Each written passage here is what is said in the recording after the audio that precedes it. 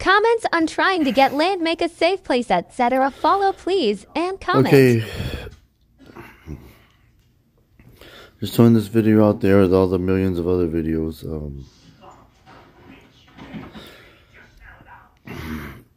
The world's in a crazy crisis from all angles right now.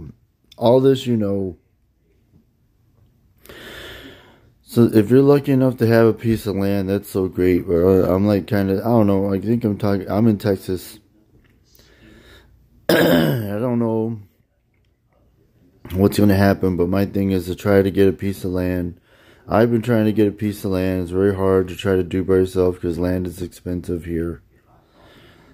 And I'm always so busy with working, and then I'm so tired I can't even go out there. And it's so hot to go out there and go stand in some line in some office to find out how to get the land. But if you can, try to get land. If you want to get land with me, and you're in Texas, comment or send me a message, and I don't care about getting an acre and splitting half with someone else or whatever.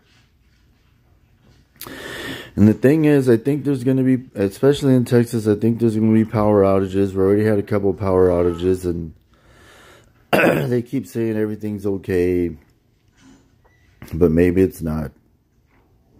And it's better to have a piece of land and with the generator.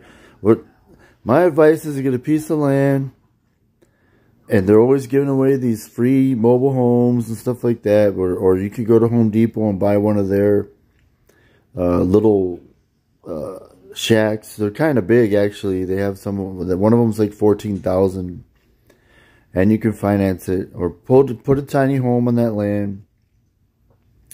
And basically, you have a place to go if something goes wrong. If there's a storm, if there's a power outage, if there's a riot. You don't want to be in the city because that's where everybody's going to be looting and going all crazy. If you have somewhere outside the city where you can go with your family and be out there until things cool down.